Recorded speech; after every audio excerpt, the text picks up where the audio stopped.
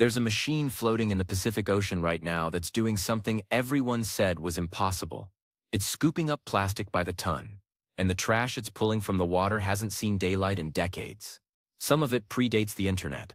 We're talking about garbage that's been marinating in salt water since before you were born. Now suddenly sitting on a boat deck, dripping and covered in barnacles. Sounds like science fiction, right? Except it's happening right now, and the numbers are absolutely bonkers. Keep watching, because what's coming out of the ocean is changing everything we thought we knew about ocean cleanup. Let's back up for a second. You've probably heard about the Great Pacific Garbage Patch. That floating island of trash twice the size of Texas that everyone loves to bring up at dinner parties to make things awkward. But here's what most people get wrong. It's not actually an island. You can't walk on it.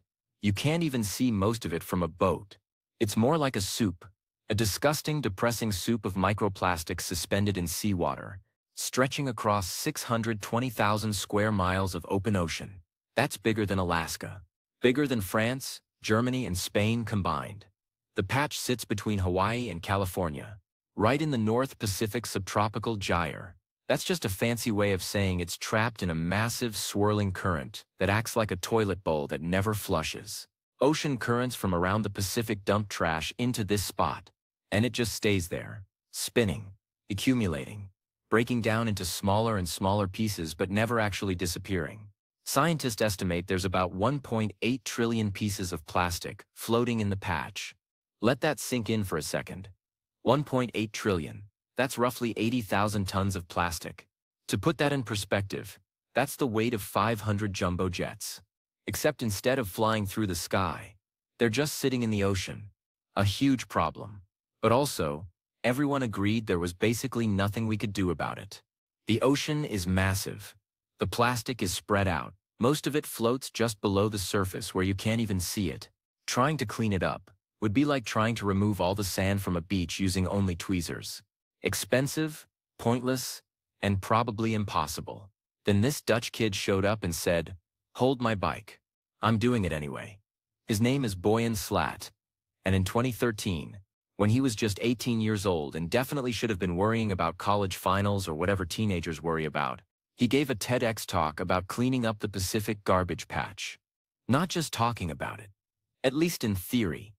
Instead of chasing plastic around the ocean with boats and nets like some kind of aquatic game of tag, why not let the ocean do the work? Build a massive floating barrier, anchor it in the current, and let the plastic come to you. People thought he was naive, idealistic. Some said he was flat-out delusional. Ocean cleanup had been attempted before, and it always ended the same way. Failure, embarrassment, and a lot of wasted money. He dropped out of his aerospace engineering degree and started a nonprofit called the Ocean Cleanup. Then he did something crazy. He convinced people to give him money. A lot of money. By 2019, the Ocean Cleanup had raised over $35 million. Not from governments or big corporations, but from regular people who wanted to believe this impossible thing might actually work. They built their first prototype, a massive U-shaped floating barrier called System 001. The media nicknamed it Wilson, after the volleyball in Castaway, which honestly should have been a red flag. They towed Wilson out to the garbage patch in September 2018. It was 2,000 feet long, shaped like a giant horseshoe, and designed to drift along with the current while a 3-meter skirt dangled below the surface to catch plastic. The whole thing was supposed to be powered by wind and waves. No fuel, no emissions, just nature doing its thing while humans cleaned up their mess. And then Wilson broke. Spectacularly. A section of the barrier snapped off in December 2018, just a few months after launch. The ocean had literally ripped their invention apart. Critics pounced. "See? We told you. Impossible. Waste of money. Pack it up and go home, kid." But here's where the story gets interesting. Because Slat didn't quit. Most people would have slunk back to the Netherlands and gotten a normal job. Instead, Slat and his team went back to the drawing board. They analyzed what went wrong. They redesigned the system. They launched System 002, which they called Jenny. Jenny was different. Bigger, stronger, and smarter. Instead of drifting passively, it had active propulsion. Two boats would tow a massive net between them, creating a giant scoop moving through the water at about 1 mile per hour. Slow enough not to harm sea life, fast enough to actually collect plastic. The net went 10 feet deep, catching everything from massive fishing nets, to bottles, to those little plastic rings that hold six-packs together and choke sea turtles. And Jenny worked, like actually worked. In 2022, the Ocean Cleanup announced they'd pulled 63,000 pounds of plastic from the ocean in a single haul. That's 28 tons. In one trip. Suddenly the impossible thing didn't seem so impossible anymore. But they didn't stop there. In 2023, they launched System 003. And this is where things get absolutely insane. Nicknamed Harry, is 3 times bigger than Jenny. It's 8,200 feet long. That's more than 1.5 miles of floating barrier. The thing is so big it looks like a naval operation when it's deployed. And it works even better. Harry can capture up to 200,000 pounds of plastic per trip. That's 90 tons. Per trip. Let me put that in context. That's roughly the weight of 60 cars. Or about 12 adult elephants. Or 1 space shuttle. Just imagine a space shuttle's worth of garbage floating in the ocean. And these guys are pulling it out like it's no big deal. By the end of 2023, the Ocean Cleanup had removed over 500 tons of plastic from the Pacific. 500,000 kilograms. That's more plastic than has been removed from the ocean by all other cleanup efforts combined. And they're just getting started. The plan is ambitious. SLAT wants to deploy a fleet of these systems, all working simultaneously in the Great Pacific Garbage Patch. They estimate they could remove 50% of the patch every 5 years. You read that right. Half of it. Gone. Within 5 years. Now you might be thinking, okay, that sounds great, but what happens to all this plastic once they pull it out? Do they just dump it in a landfill? Because that would be pretty depressing. Saving the ocean only to trash the land? Here's where it gets even better. The Ocean Cleanup isn't just removing plastic. They're recycling it. Every piece of trash they pull from the ocean gets sorted, processed, and turned into new products. They've partnered with companies to create sunglasses, phone cases, and other products made entirely from ocean plastic. You can literally buy a pair of sunglasses made from garbage that was floating between Hawaii and California last year. And people are buying them. A lot of them. Each product comes with a certificate telling you exactly which cleanup mission your plastic came from. It's like adopting a highway, except way cooler and slightly less weird. But the financial model is genius. By selling recycled products, the Ocean Cleanup is creating a revenue stream that helps fund more cleanup operations. It's a self-sustaining loop. Remove plastic, recycle it, sell it, use the money to remove more plastic. Capitalism. But make it environmental. Now let's talk about what's actually in the garbage patch, because it's not what most people think. You might imagine plastic bags and water bottles floating around. And sure, those are there. But the majority of the plastic in the patch, about 46%, is fishing gear, nets, lines, buoys, and traps. This stuff is called ghost gear, and it's a nightmare. Ghost gear doesn't just float around looking ugly. It actively kills things. Abandoned fishing nets keep fishing. They drift through the ocean, tangling up sea turtles, dolphins, whales, sharks, and basically anything else that has the misfortune of swimming into them. It's estimated that ghost gear kills hundreds of thousands of marine animals every year. Some estimates go as high as 1 million. The Ocean Cleanup has pulled some absolutely massive fishing nets from the water. We're talking nets the size of football fields. One net they recovered was so big and so tangled it took days to haul it onto the ship. When they finally got it on deck, they found it was full of marine life. Dead marine life. Skeletons of fish, crabs, and even sea turtles that had been trapped and drowned years ago. It's haunting. But it's also why this work matters so much. Here's another thing most people don't realize.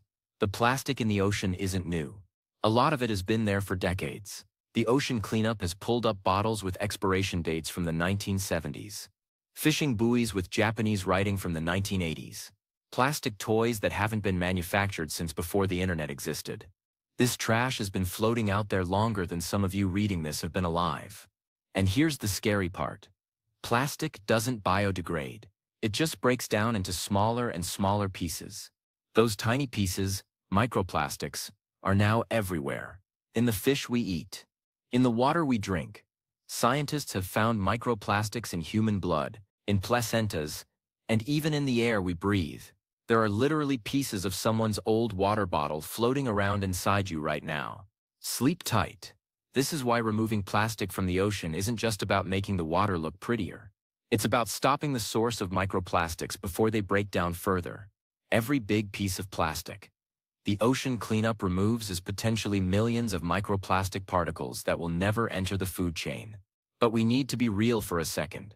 As incredible as the ocean cleanup's work is, it's not the whole solution.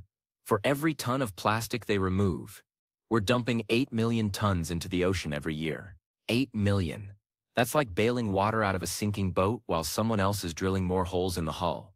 The real solution has to happen on land. We need to stop producing so much plastic in the first place. We need better waste management systems so plastic doesn't end up in rivers and oceans. We need governments and corporations to actually care about this problem and invest in solutions. But here's why the ocean cleanup still matters. Because it proves it can be done. For years, people said cleaning the ocean was impossible. Too expensive. Too complicated. And now there's a fleet of machines out there doing it anyway. Proving the cynics wrong. Showing that impossible just means nobody's figured it out yet. And the technology is getting better. System 003 is already more efficient than System 002, which was better than System 001. Each iteration learns from the last, gets bigger, faster, more effective. The ocean cleanup is also developing systems for rivers, because that's where most ocean plastic comes from. Indonesia and the Dominican Republic. The goal is to catch plastic before it reaches the ocean in the first place. One barrier in the Dominican Republic removed 850 tons of plastic from a river in just 2 years. That's plastic that would have ended up in the Caribbean, shredding coral reefs and filling the stomachs of sea turtles. Instead, it got caught, removed, and recycled. The results from these river systems are arguably even more impressive than the ocean cleanup, because prevention is always better than cure. Stopping plastic at the source means you don't have to chase it around the Pacific 20 years later. Let's talk numbers again, because the scale of this is hard to wrap your head around. The ocean cleanup's goal is to remove 90% of floating ocean plastic by 2040. That's not a typo. 90%. In 16 years, they want to clean up the Great Pacific Garbage Patch, the Atlantic Garbage Patch, the Indian Ocean Garbage Patch, all of them. To do this, they'll need about 60 ocean systems and around 1,000 river barriers worldwide. The estimated cost, $2 billion, which sounds like a lot until you remember that Americans spend more than that on Halloween candy every 2 years.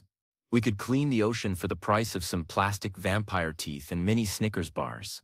And honestly, it's working. The data is clear. The plastic is coming out. Marine life in cleaned areas is rebounding.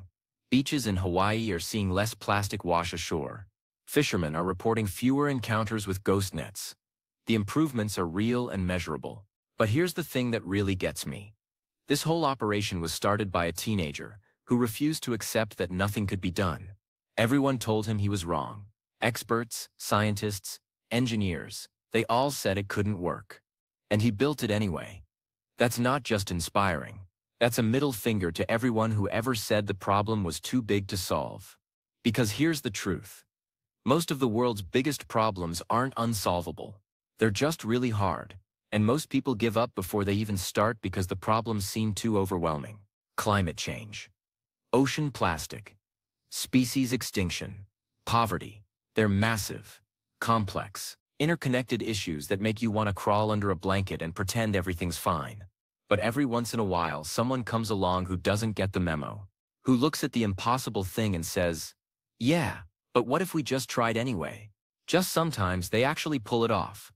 The ocean cleanup isn't just removing plastic. It's removing excuses. It's proving that we're not helpless, that we can fix the things we've broken, that the ocean doesn't have to be a garbage dump, that maybe, just maybe, we can leave this planet better than we found it.